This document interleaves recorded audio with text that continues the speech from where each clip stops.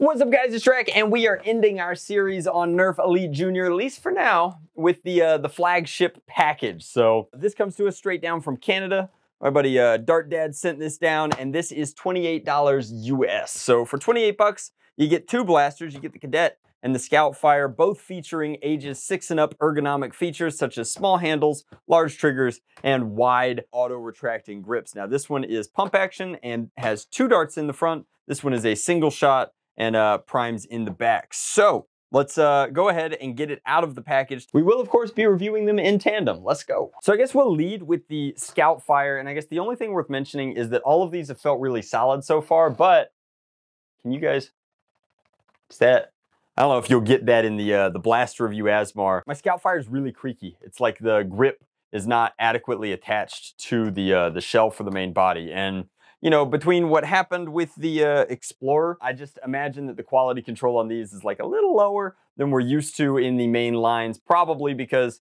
you get away with that when you're giving them to children. And, you know, given everything that's going on in terms of quality control and profit margins at Hasbro, it would not surprise me if that's just acceptable tolerances these days. But let's go ahead and prime this. That was stiff.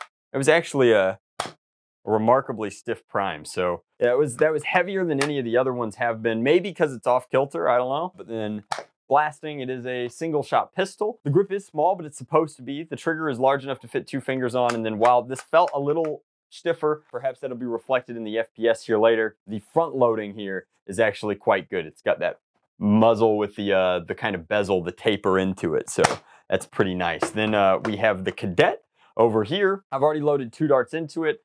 You can see this one has a far more like shotgun forward kind of vibe to it. Still pump action, getting you kind of used to that. The pump action is pretty good, although the ergonomics of this are different than the pump on the Voyager from the NERF Elite Junior line, which had more of a curve to it and I felt like was overall better. However, if you have 6-year-old hands, you're going to be able to fit all 4 of your fingers into this anyway, and it won't be that big of a difference or an issue. It's got good boink to it. The spring isn't super powerful, but it's going over a longer draw, and that allows you to get a decent performance out of something that's still relatively easy to prime. Now, the one thing that I want to mention about these, because I've done a lot of reviews of all of the blasters in the NERF Elite Junior line, is that both of these are effectively reshells. So if you want to take a look here, the Scoutfire is a strictly worse version of the Flyer. It does not have the saddle down here to hold 8 additional darts, and also its tolerances are just worse, and I don't think it looks nearly as good as the Flyer. And in the same vein, the Cadet is arguably a better version of the Voyager. They're both single shot. They're using the same muzzle mechanism mold here. I don't know if that's apparent, but I wish that both of them had concavity to them so you could ease the darts in better. However, the Voyager has a better grip, but the overall ergonomics of the Cadet are better because I feel like you're not working around what is an objectively kind of weak stock. So back to the review at hand. Neither one of these are unique, and in truth, at a relatively expensive combo pack, it makes far more sense, in my opinion, to pick the ones that you want and purchase them individually. I think that the Flyer is a much better blaster than the Scoutfire here, so I would highly recommend that over this one. And frankly, ergonomically, I like the Cadet more, but you can't get one without the other, so maybe it's a wash. Maybe just buy whatever you like, or realistically what your 6-year-old is most compelled by or interested in. Nevertheless, we'll take these outside and we will put them over the chronograph and get you guys some numbers so that you know how they stack up to other blasters. Dual wielding time. All right, so we're out here with the dual pack.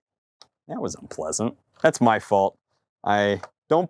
This is not designed for somebody that has fingers that can get in the way of the priming bar, but I did it anyway. And then I guess if I can prime it with my pinky, even though it's a little stiff, it's not that bad. So let's put a couple over. Again, I'm pretty convinced that internally these are the exact same as the blasters that I mentioned previously. And by the time you're watching this video, those reviews should be live. So don't be shy, check out those reviews. You'll get a more in-depth take on both of the mechanisms. But for the purposes of this dual pack, we've got 56 and 39. Oh yeah, what about the second shot off of the old Cadet here? 44. So Smart AR's a little funky in that regard. Again, you could get more consistent results by checking out those other videos. I don't normally like telling people to do that, but these are going to chronograph pretty similarly across the board. We'll do a quick range test here, but before we do, we're going to reduce this to our Elite Junior sort of range specification, bring it in a little bit tighter, right there at about the 15-foot margin, and we'll leave it wobbly. That's what we call a dynamic or reactive target, right? There we go, one on. And that one fell a little short. What are you going to do? But again, my overall thoughts on this line in general are that they are pretty good with all of the context of being, these are designed for children to get into the hobby. And I think that they do an excellent job of that. Whoever did the industrial design and the measurements for like, what's the average size of a 6-year-old's hand, did a pretty good job of sort of dialing in the ergonomics for these. Clearly had participated in enough market research to know what some of the hiccups are. They're all front loaders, which as I mentioned before, I'm a big fan of. Scoutfire is a little underperforming, I think. I think that you'd be better served with the Flyer. However, I really do think that the Cadet is pretty good. So I'll set this one down, come into my pocket, see if I can get 2 more shots out of the Cadet.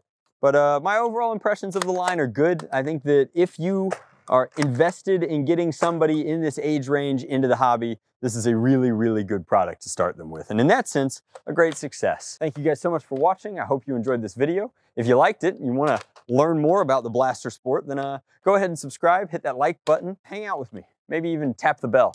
Much love, blast on, Drac out.